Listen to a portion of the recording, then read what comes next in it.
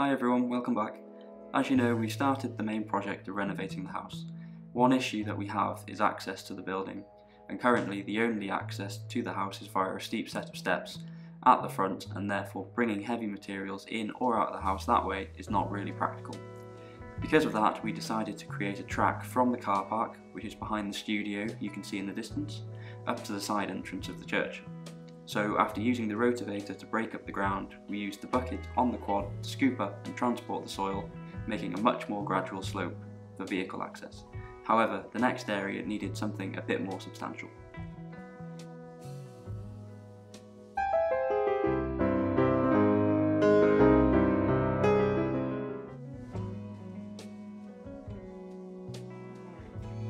Just for reference, this is the corner at the top of the property, and you can see the church in the background on the left hand side.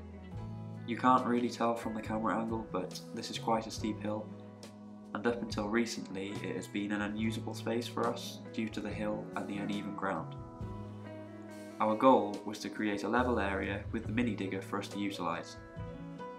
So after working through the various buckets over a few days, we managed to create a flat area of approximately 150 square metres that we plan to use to store some of the building materials for the various projects, and also create a new log store and workshop close to the house for ease of access.